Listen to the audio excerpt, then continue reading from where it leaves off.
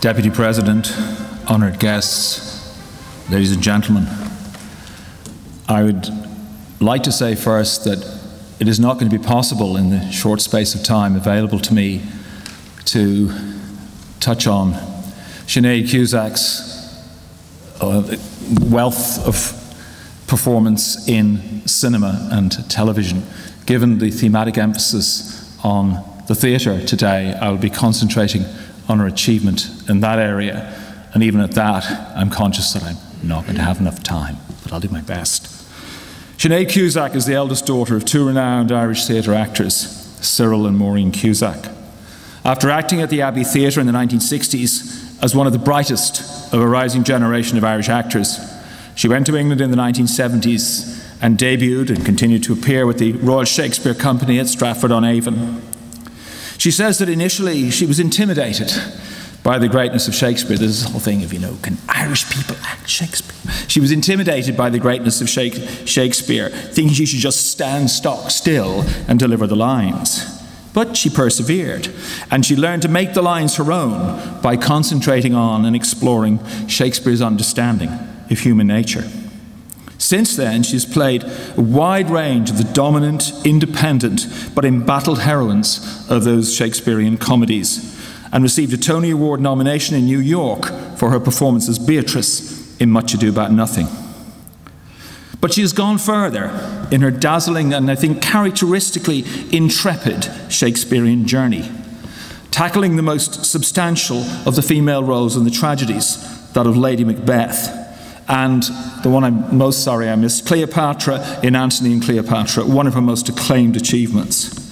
Most recently, she has played Paulina in that great late Shakespearean romance, The Winter's Tale, directed by Sam Mendes in the Bridge project that was shared between the Brooklyn Academy of Music in New York and the Old Vic in London. Sinead Cusack has not neglected the Irish side of her theatrical lineage, and indeed has kept a consistent and core strand of Irish work running through her careers. In the mid-1970s, she was the best pegging Mike I've ever seen in a TV production of Synge's The Playboy of the Western World, with John Hurt as Christy Mahon. Young, fiery, spirited and independent, she brought a fine contemporary edge to the part. And when we talked about it a few years later, she reminded me, because I was working on Synge, remember, it's Pegging's play too. Words I think I have remembered, I hope. 2 years ago, in a play that Kathy's already referred to, a production, in an important first production between the two national theatres of these islands, Sinead played one of the most iconic roles in the Irish theatrical canon, Juno in O'Casey's Juno and the Paycock. Again, she made sure that the play was not just discussed for the male double act of Captain Boyle and Jock Daly, but for the interplay between her character and her husband, played by Ciarán Hinds. They're quite a double act. They were in The Birds, and I believe are going to appear in a movie version of John Banville's The Sea later this year.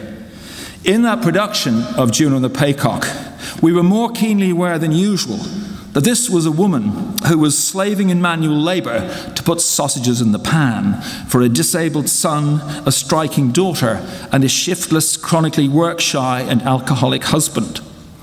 Before our eyes in Sinead Cusack's performance, this ordinary woman grew in tragic depth until she commanded the increasingly bare stage with her courage and her fortitude. Sinead Cusack has made a no less major and garlanded contribution to the work of contemporary writers, Irish and English and others. In 2006, which I did see, she pulled off an utterly convincing double role of a younger and older woman in Tom Stoppard's Rock and Roll, for which she received a Tony nomination for Featured Actress and a Drama Desk Award nomination for Best Actress. It is, I think, her electrifying performances in plays by Brian Friel, Frank McGuinness, Sebastian Barry and Conor McPherson that we should particularly celebrate here today. The most difficult role of her career, she says, was playing May O'Hara in Sebastian Barry's Our Lady of Sligo in 1998. The play is primarily centred, there are some other characters, but primarily centred on an old Irish woman lying in bed, dying of cancer. Sounds cheery, huh? There are occasionally other characters and flashbacks, but in the main it is a series of long, demanding poetic monologues. The degree of her success in bringing this neglected old woman to theatrically arresting and memorable life can be measured not only in the audiences worldwide who flocked to see the play, but in the prestigious theatre awards it garnered. An Olivier nomination and the Evening Standard Award and Critics' Circle Theatre Award for Best Actress. Sinead Cusack has reminded us forcefully that Brian Friel was writing major roles for women before Dancing at Lunasa.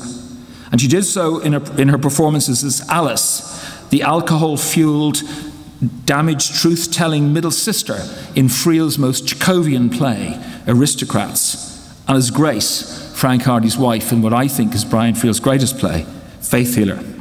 I cannot imagine a better Grace than Sinead Cusack. Beautiful. How can I tell you how fantastic she looked, dear Art? As Teddy, the Cockney manager, says.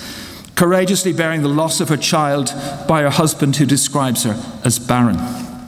Exercising all the forensic skill of her legal training, the better to understand but not to cure her passionate attachment to the faith healer.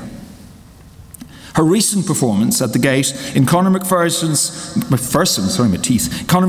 stage version of The Birds brought a strong female role to the fore as the playwright moved into new and exciting territory. And there is Frank McGuinness, already mentioned by Maeve Conrick in her opening, our own bright particular star of this parish, with whom she has collaborated memorably over the years. Frank wrote the version of Chekhov's Three Sisters, in which he starred with her father and her own two sisters, Soraka and Niamh, at the Gate in 1990. McGuinness has also written screen roles for her, most recently in a two-hander for Sky Arts, a savage tender play called Crocodile. In it, Sinead Cusack plays a white lawyer approaching an imprisoned black woman she has been hired to defend. This role was written for Sinead by Frank. The white woman says she has gone to London to study law from another country, it is implied from Ireland, to the Imperial Centre, where she has listened and she has learned.